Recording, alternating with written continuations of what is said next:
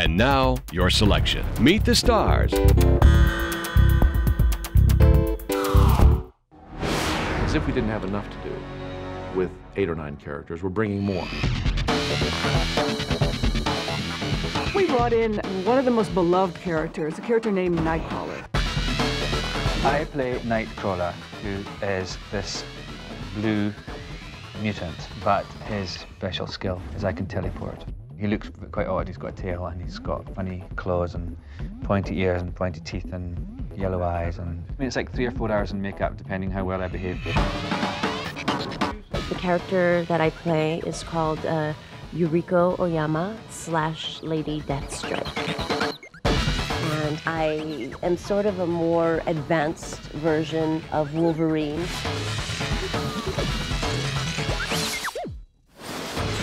The ex-kids do get quite a featuring, role in this. Particularly the character of Iceman. Have you tried not being a mutant? And Pyro. The next time you feel like showing off, don't.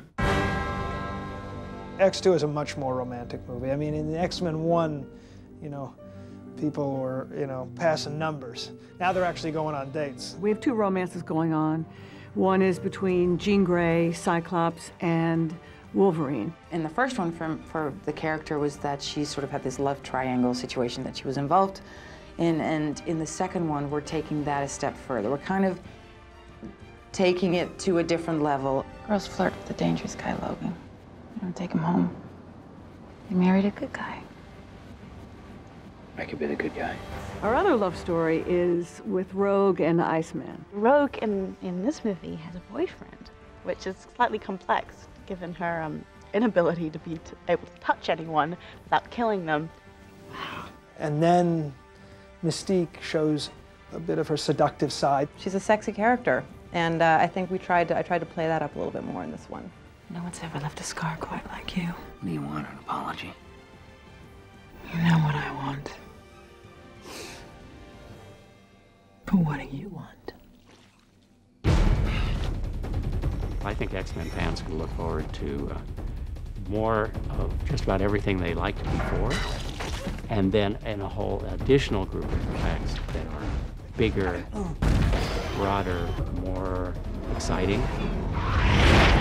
If you like the first film, you're going to like the second even more, because there's more. There are more characters, there's more action.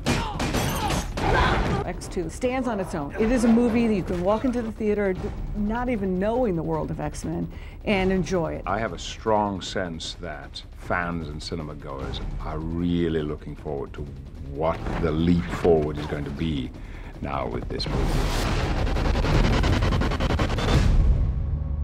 So get ready.